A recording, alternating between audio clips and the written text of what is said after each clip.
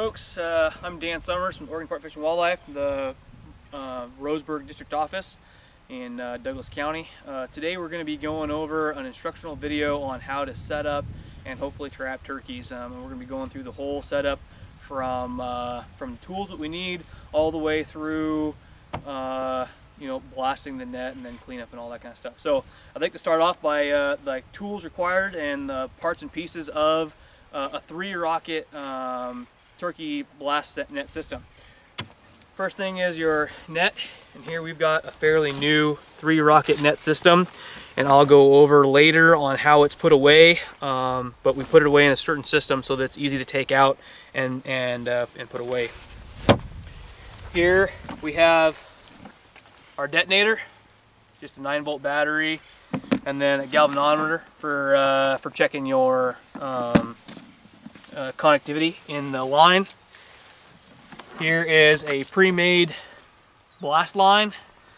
This goes along the net, and that way you can reuse this every time. Toolbox, it has some random parts and pieces. It's got extra wire, WD-40, tape, some pliers, some wire cutters, wire strippers. I like this really thin line. We use this for going from our blast line to our rockets. It's malleable, easy to work with. This is our the other end of the blast line. This will go from your very last rocket all the way to wherever you're hiding in your blind or in a tree or wherever you may be, and this connects directly to your detonator. Here we've got some examples of our rocket posts. This is what we were using, and it's a very simple design. T-post gets pounded into the ground, your rocket slides into here, and you've got this as back, and that way when the rocket goes against it, it's got something to pry against. Just for example,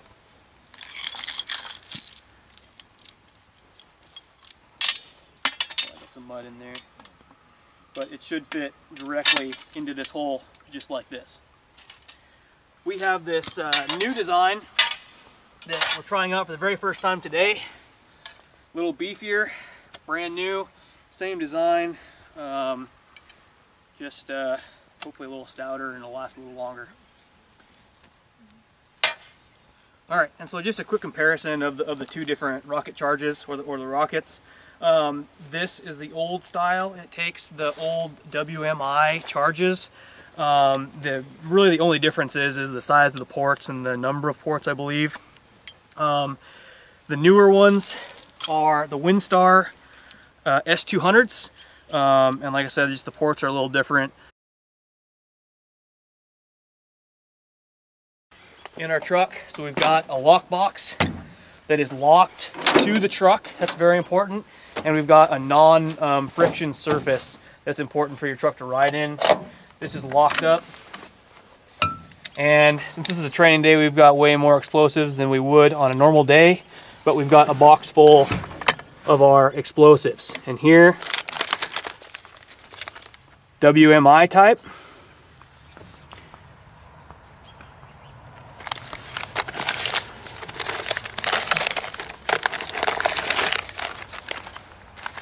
and WinStar S200s. These are our two different types of blast. These are the old ones. These are the new ones.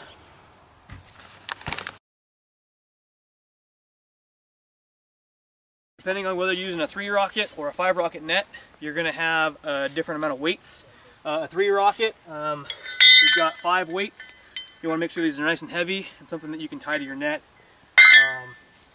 And then things that you're going to need for setting up generally are just a sledgehammer and a couple of mounts, and we'll go on to setting it up.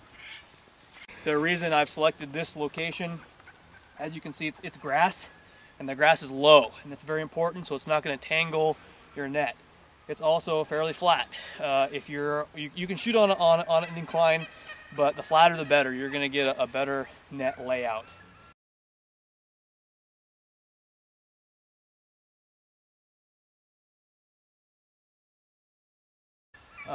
Another thing you want to look at is what your substrate is like. If the ground is too soft, your T-posts aren't going to stick. and they're going to fall over and you're not going to get a good blast.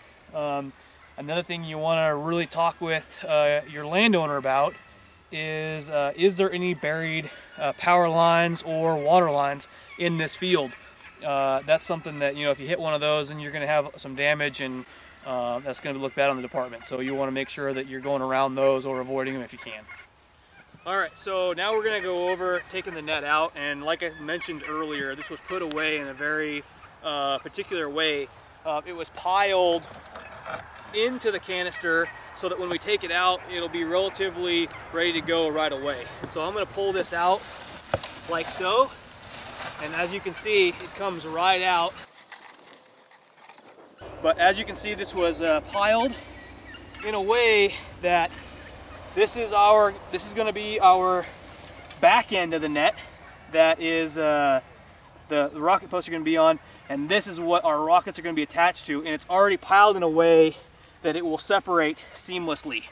And we'll use bungees and then also the net tie downs to help coil the net and keep it organized. Start unwinding this, and depending on who you had helping you pick it up, because usually we have volunteers out here and the turkey trapper is not the one necessarily doing all the work. So what I like to do is I like to unroll it, and I like to make sure that everything is going to open the way that I want.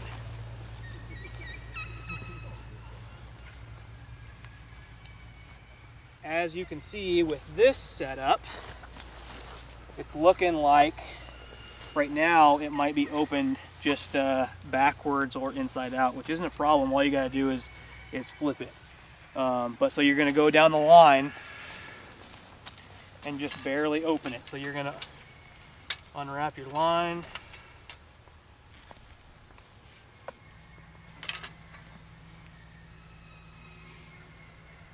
There we go. So that's how it's supposed to look. Just like that. That's where your weight goes. And open up. And this way, when this goes off, it's going to open this way. So just to explain, this is what your weighted line looks like. It's just a simple rope.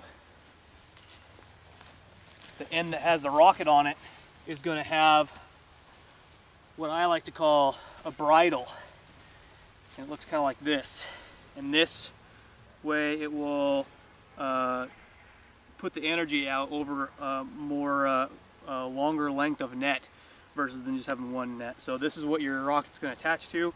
So it's going to open this way, and there should be 5 places for your weights.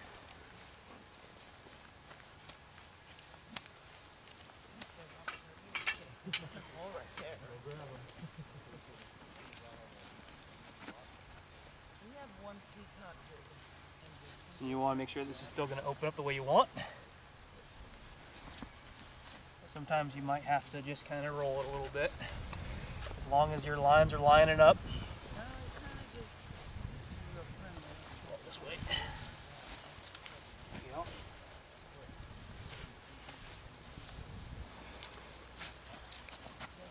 And if you're getting dry weather, you can usually set this up the day before you trap. Like I said, usually it's really rainy here, so what we'll do is we'll have a dummy net out here. There's an old net that has a bunch of holes in it and such, and we'll use that to let the turkeys get used to the net, and then we'll come out here a couple hours before our trap set, so it'll be in the dark, but we'll be setting this out the same day as capture, just so that we're dealing with a nice dry net.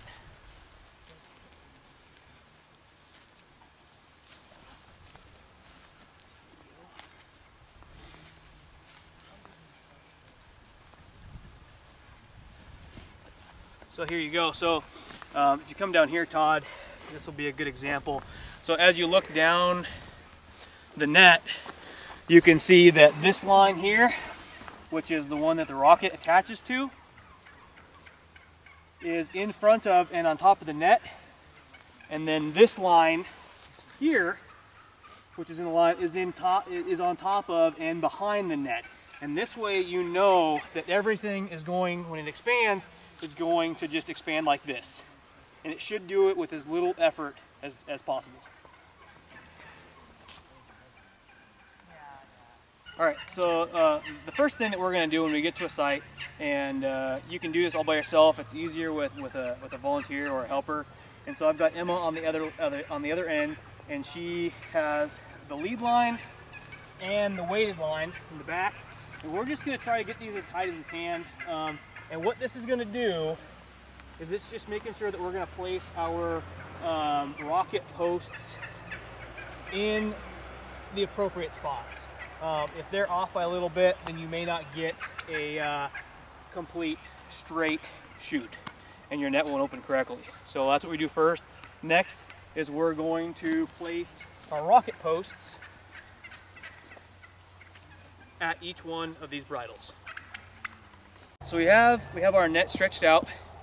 We've got our bridles opened up, and this is going to tell us where we want our rocket posts. So as you can see in this bridle here, there's 3 ropes. One's on the very end, one's a little bit further in, and then one is the furthest in. We're going to take this middle rope, and that's going to be our marker for where our rocket post is going to be. You want to go roughly a foot behind the net, and what this is going to give you space for your debt line, for your weights, and all that kind of stuff. Now, when you're lining your rocket posts up, you want to make sure that they're all roughly in line and pointing in the same direction. I can see in this setup that our middle post is forward a little bit, so I would move that back a little bit. And you want to make sure that they're the same angle. Okay, these rocket posts, you can adjust the angle up or down, and so that's another thing you want to do with this design, is you want to make sure that everyone is set exactly the same.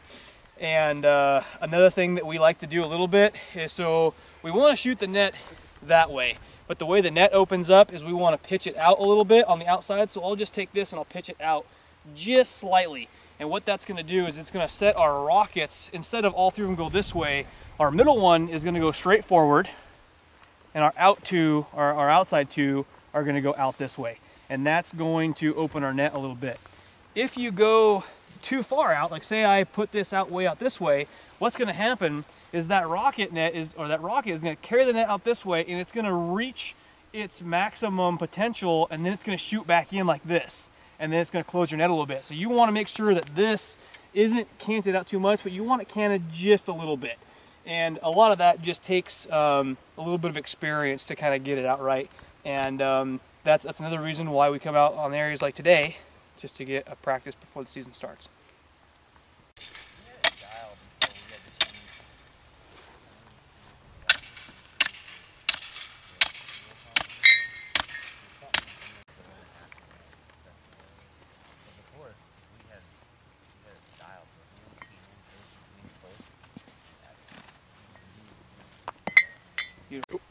All right, so we've got our net laid out, we've got our rocket posts in place where we want them, and our next step is we want to put out our blaster line. And so this is what goes directly behind the net that attaches to our detonator, and then we'll have separate wires going from this up to our rockets. But this is a 16 gauge lamp cord. You can buy it at just about any hardware store, and the reason you want lamp cord is because it's got 2 heavy duty cords in there that you can do what you want, and I'll explain our process. So this here is our blaster end, and usually when I roll this up and put it away, there'll be a toe tag that'll say, hey, this is the blaster end, and you want this to be where your blaster is going to be. So in this scenario, our turkeys are going to be out here, and you want to be thinking of where you want to hide when the turkeys are coming in. We're going to use that outbuilding right over there as our hiding spot. So that's where we want our blaster. So I'm going to send Emma on down the line, and she's going between the front post and the support post, and that just makes sure that everything's going to stay out of the way. Feed these to her.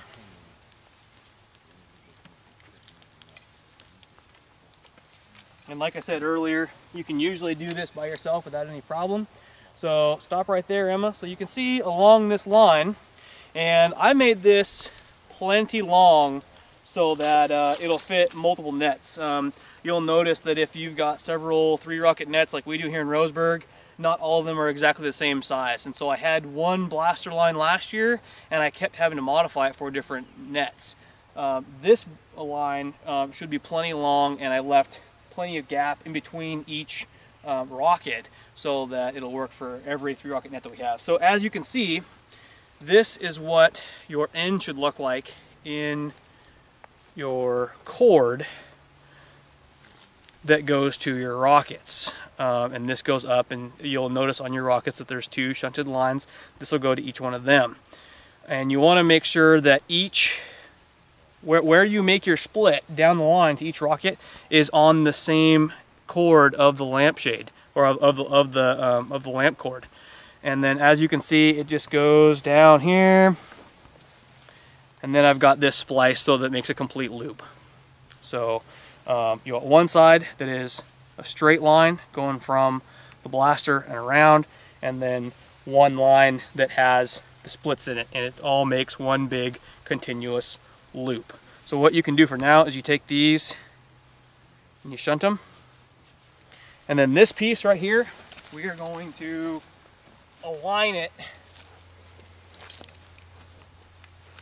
with this rocket post right here, because we're going to have wire that goes from each one of these up to our rocket. So right about there.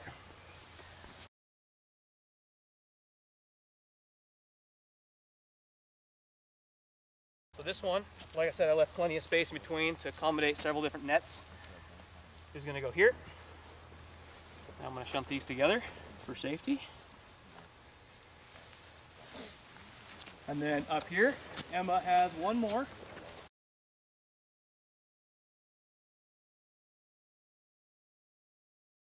Shunt these for safety. Another reason to make these longer than you should is over time, your wires are going to get frayed, they're going to get wore out and all that kind of stuff, and you're going to want to cut some off. So you're going to want a lot of room to play with.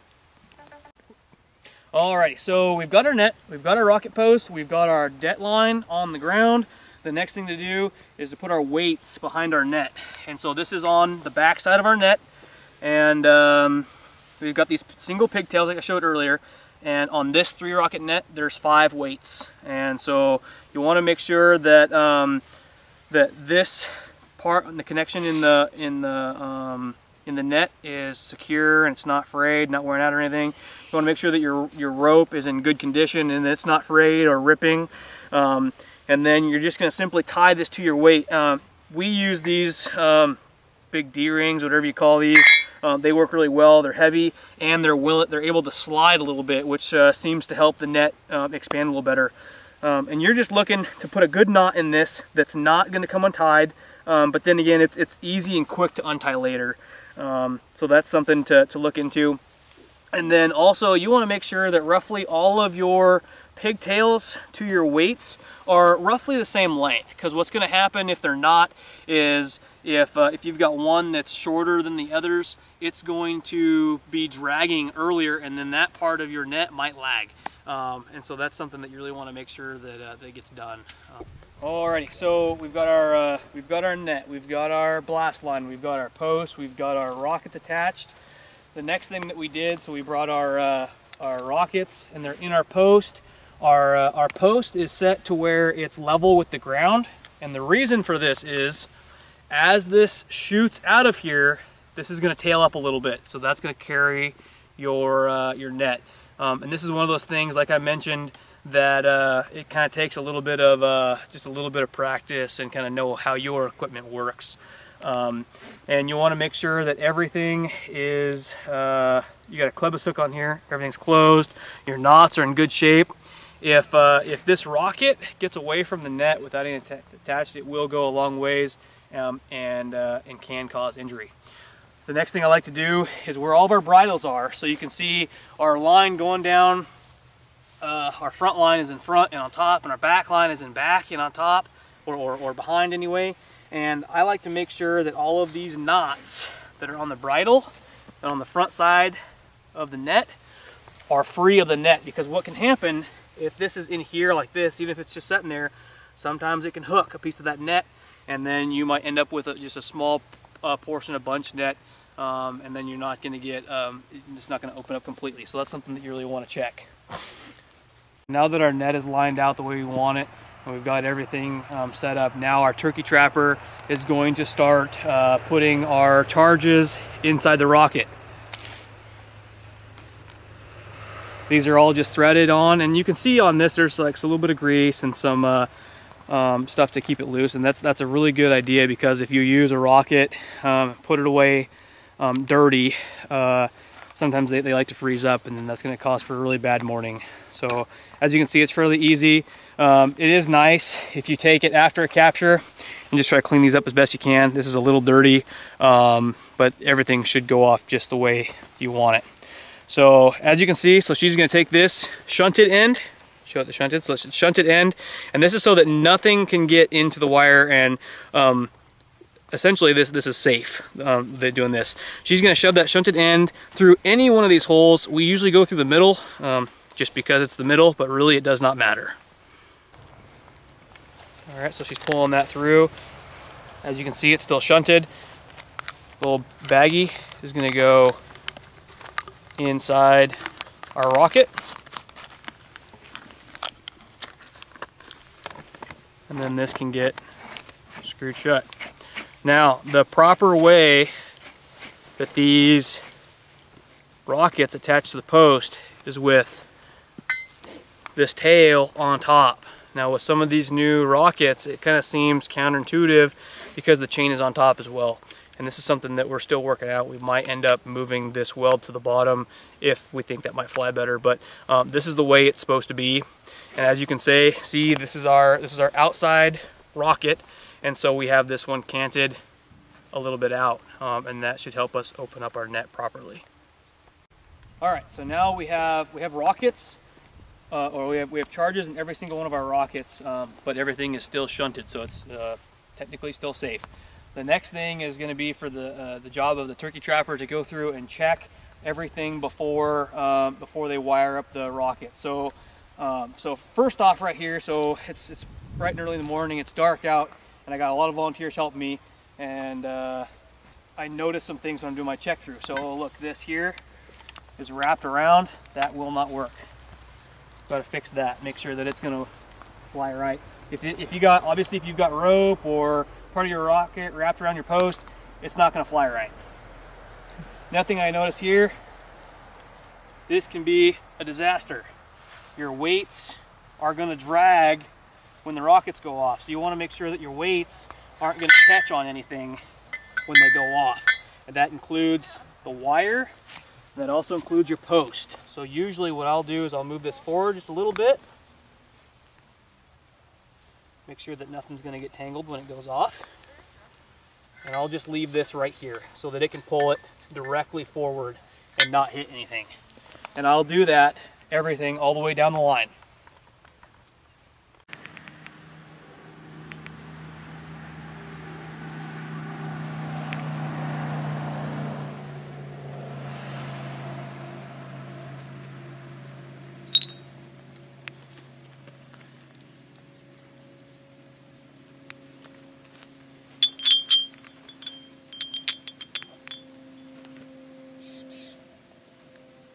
All right, so now that everything's ready to go, we are ready to unshunt our wires and wire up our rockets. Now, this is where it's potentially dangerous, so you want to make sure that nobody is going to be in front of your net after this point forward, and the turkey trapper should be the only one in the area when this is going on. So anyway, so now you can see she's going to be unshunting the wires. So this is shunted up in there, so she's going to take that out. You can see there's two wires. She's going to separate those two wires. And it's also very important at this time that you want to make sure that there's no static electricity or anything like that. If you're wearing certain types of clothing, that can be a problem. But anyway, so she's going to take that, and she's going to use,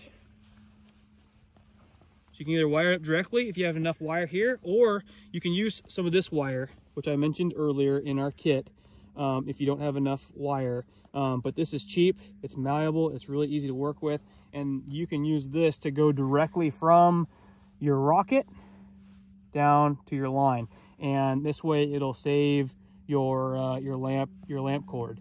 And so we're going to go ahead and do that for every single rocket.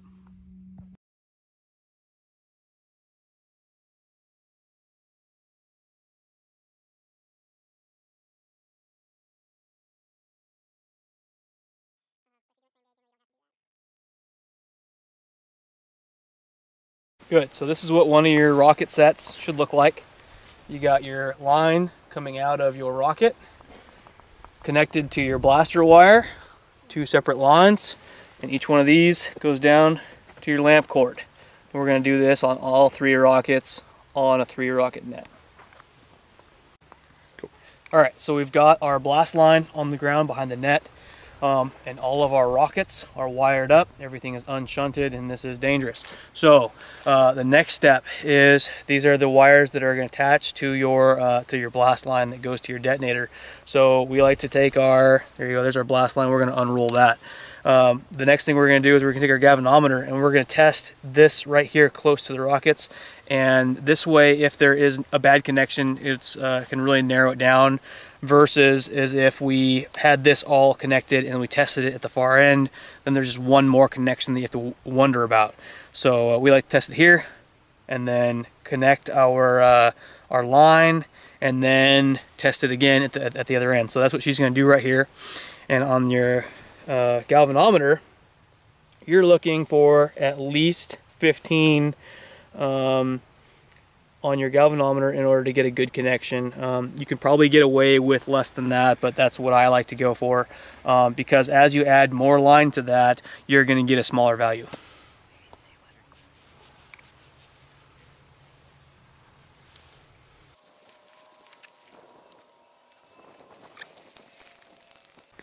Alright, so now for this demonstration, this is where our turkey trapper is going to be hiding to catch the turkeys. Obviously this is not a very good hiding spot, but from at this location, this is where your detonator is going to attach to your shot line. So what we're going to do, we're going to test our conductivity again with our galvanometer.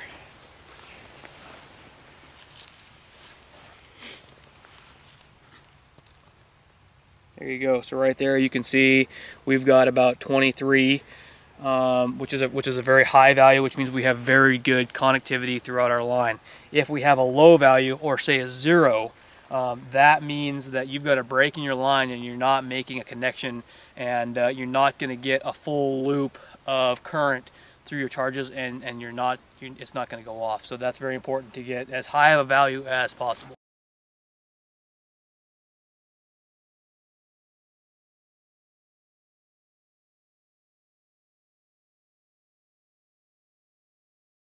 Connect our blaster to our shot line, so we're going to shove this through that little line there.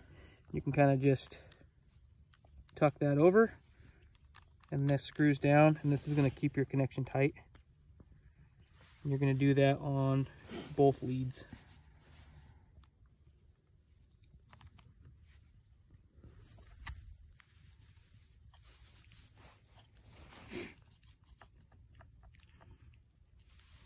All right, so we're here. We got everything set up.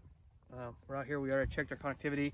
We got our blaster set up, and at this time, the turkey trapper will be waiting, watching the turkeys come in and feed. You want to get the turkeys to where the majority of them are inside all the posts, or within the outside posts.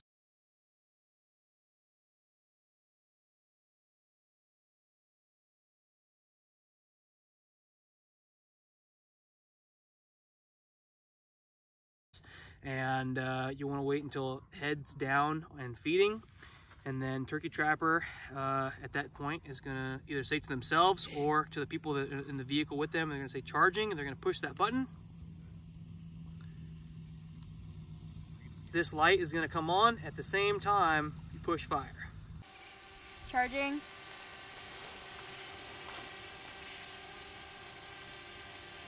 Firing. Now.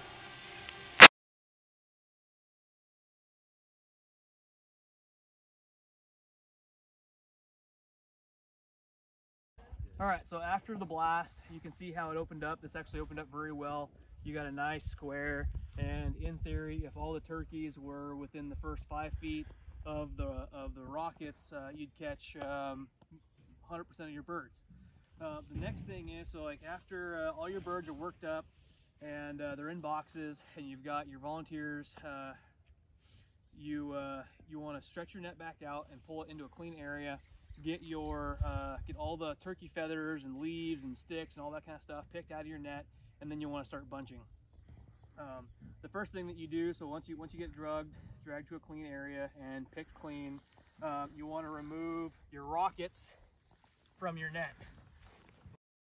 And the way I do it is the clebus always lives with the rocket, and this way, because you're not using the same net every time in most situations, so this way your rocket always has a clebus attached. Once all of your rockets are detached, you can start bunching the net, and we'll go over that next.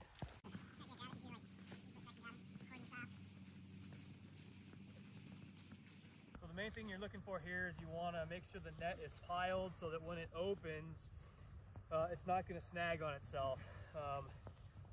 Just like when we opened it, you want this line in the back and on bottom essentially, and this line in the front and on top, and that way when it opens it's going to spread.